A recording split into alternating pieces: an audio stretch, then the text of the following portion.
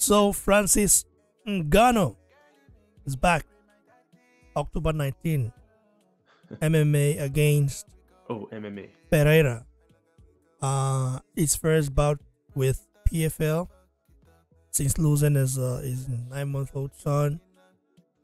He says, yeah, quote, all my life I've fought for a lot of different purposes. And on October 19th, I'm going to fight for a greater purpose. Now, he's still open to boxing, though. He just said, listen, he wants to fulfill his obligation with PFL. And PFL, they are doing something magnificent with him, though, as well. Because they've, like, kind of made him PFL ambassador for Africa to help scout African talents, in the continent. So, discover them while they're young, train them, give them a, like, facility to train, at least. Because if you sometimes I always wonder, how can we have over 1 billion people in that continent and then we don't really, Bro, we should bro, be let- winning, let me tell we you should what be the winning problem is. Olympics, bro. Yo, Would let me you- tell you what the problem is. You see, the fact that countries like Jamaica, United States of America, they are consistently pushing out the top runners during the Olympics. The world record holders, the Usain Bolts, the Gatlins, all these guys that come out from these countries. And in the entire Africa, we maybe have 1 or 2 people that come number 5 in the world. It speaks of something. And what the problem is, simple: training regiment and equipment.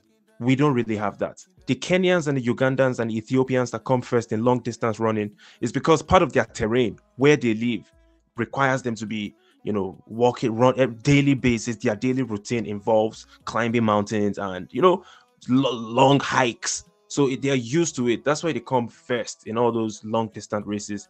But as for other sports, boxing, MMA, how come we don't have a lot of Africans coming out and thriving in these sports? It's because we don't have the equipment and we don't have the training regiments. We don't have the technical trainers, and we don't have the equipment. Pretty much, that's it. That's it, bro. Most people are hustling to do something else, so nobody really invests in those types of amenities. Good training, sports facilities. Who has money for that? When people are still trying to get food on the table in some cases, right?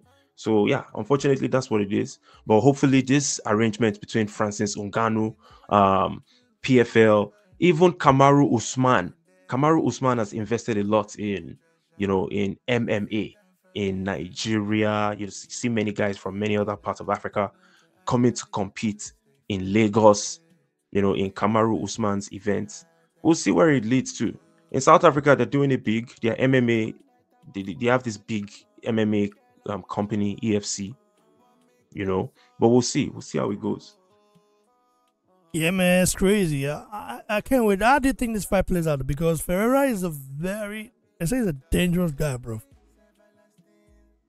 Francis has to be very careful, I've man. not watched him fight before, but I went to look at some of his highlights.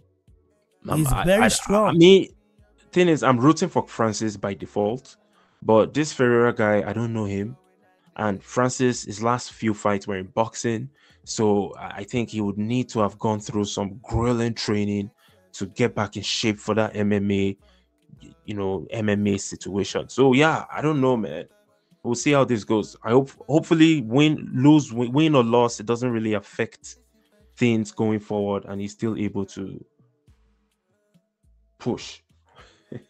Yeah, man, it's gonna be interesting. Yeah, I can't wait, guys. Like the video, share, subscribe. We'll give you guys nothing but stranded banger, right?